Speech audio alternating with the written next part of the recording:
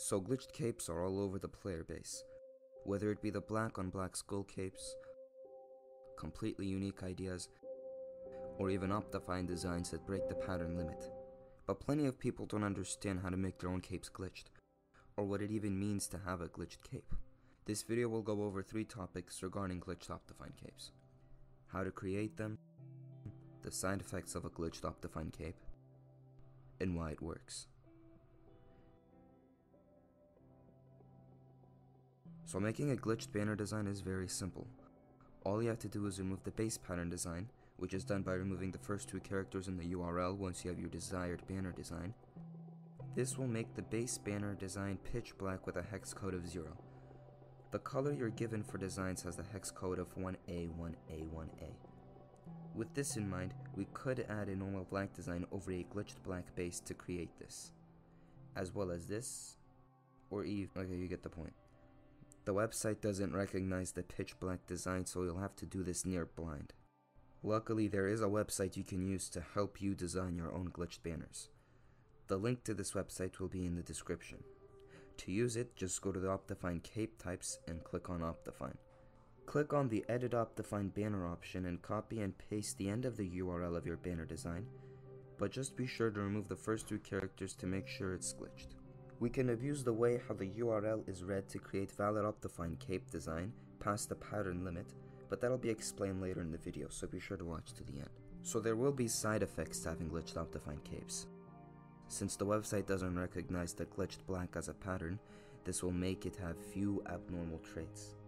Reloading the page or adding or deleting a new pattern design with your glitched banner design will add back the 2 characters you deleted, making it no longer glitched. Using the Optifine.net website to obtain a glitched Optifine design will ruin it. This will be explained later, so long you stick around. Accessing a glitched banner design through a link in chat message or DM will avert it from being glitched. You'll have to copy it directly from chat to use it.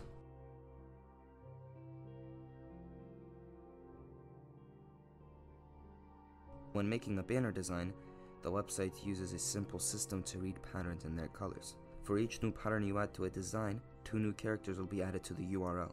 The first character of the new 2 corresponds to the color. A chart will be in the description to show what characters represent which color. An example would be the color dark green would be having the character shown as a capital C. Meanwhile, light blue would be represented as a lowercase m. The second character of the new 2 corresponds to the added pattern. This works the same way the colors are read. The flower charge design would be represented as a lowercase o. The gradient design would be represented as a lowercase b. Knowing this, we can decode the URL the same way 2 websites do.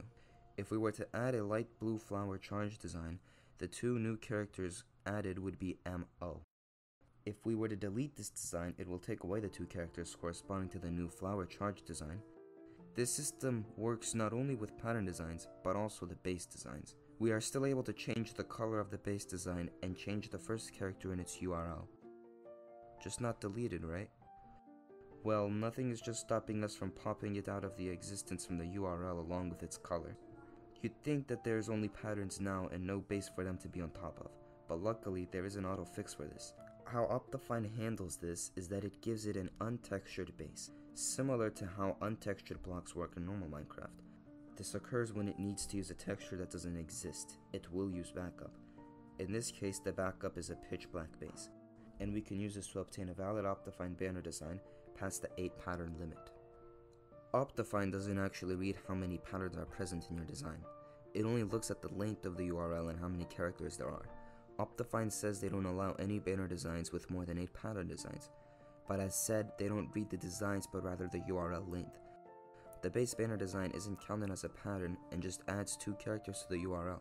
With 8 patterns being the max, this gives an additional 16 characters, making the total cap 18 characters. If you try to set an Optifine design where the URL has more than 18 characters, it will give you an error.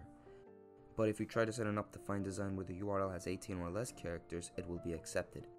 Knowing this, we can keep 8 pattern designs and delete the base banner design to have a total of 16 characters. This way we can add 1 more pattern design to reach the character cap of 18 whilst having 9 patterns. Optifine will read the URL and see 18 characters, and it will refrain from giving any errors. Your cape will be accepted with 9 pattern designs, and when you use the patterns tab in the Optifine website, you can get your glitched Optifine link again and send it to your friends. The reason this abomination shows up is actually very simple. The link you entered to have as your Optifine cape is saved and brought up again when clicking on its design here. When the link is clicked on, the website automatically assumes that the first 2 characters on the URL are for the same base banner design. This is because it was never expected to be anything else, since it's always supposed to be an automatic function. It reads the first 2 characters the way it's supposed to. The first character corresponds to its color, while the second character corresponds to the pattern.